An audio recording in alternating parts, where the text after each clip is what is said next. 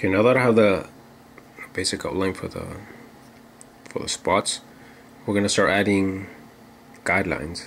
Basically, what these are for it's almost like a map to show you once we start indenting which direction to start.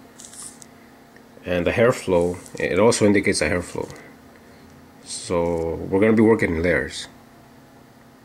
So down here, this would be the lowest layer. Then the next layer would be above, above, above, and so on, right? So we're gonna start down here. Basically just rough.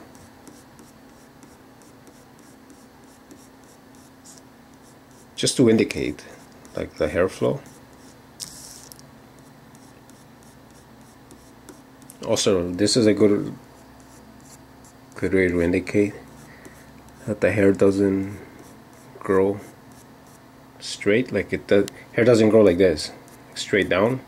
Hair overlaps, curves. So that's why I like doing this. It's just okay,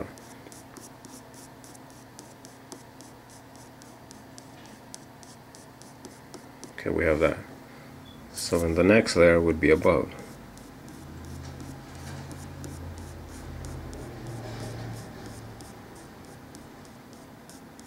So these hairs will overlap the ones at the bottom. Over time, you could do this like quickly. You don't need to make them this close.